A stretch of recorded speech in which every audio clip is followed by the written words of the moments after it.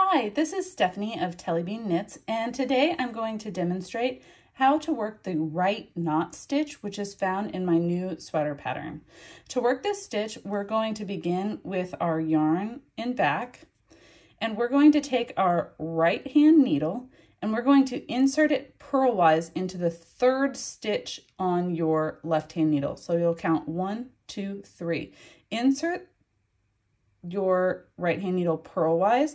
Lift that stitch up and over the first 2 stitches on your left hand needle and then drop it.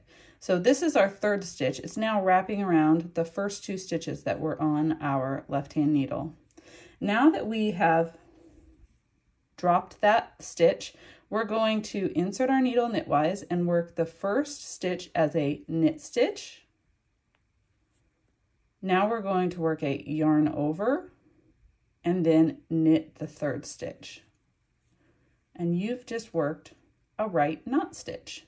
Let me show you that one more time. Okay, we're ready for another right knot stitch.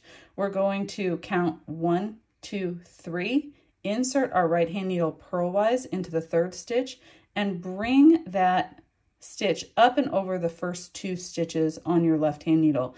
I like to use my left index finger to sort of hold those first 2 stitches in place so they don't jump off the tip of the needle as I'm bringing that over. You will have to lift your finger off of those stitches once you get your third stitch over those first 2 stitches. So let me just show you what I mean. We'll lift it up, and as it comes to the tip, I bring my finger off once I know those first 2 stitches are secure, and then I drop that third stitch. Now I will knit 1 stitch, yarn over 1 stitch, and knit 1 stitch. And we've just worked a right knot stitch. Thank you so much for watching the tutorial. I hope you enjoyed it.